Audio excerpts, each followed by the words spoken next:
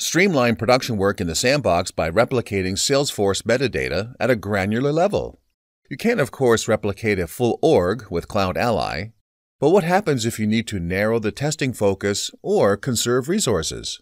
CloudAlly has the answer. You can seed specific Salesforce objects. Log into your CloudAlly account and select a Salesforce backup task. Click the Replicate button. Click the Metadata tile.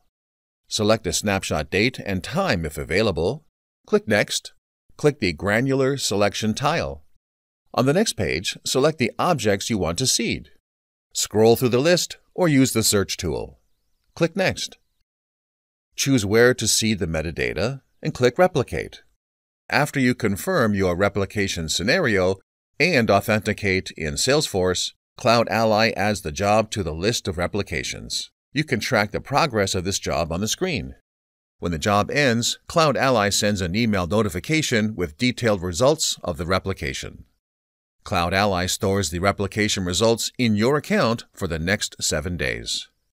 That's it, we're done. In this video, you learned how to replicate specific Salesforce objects.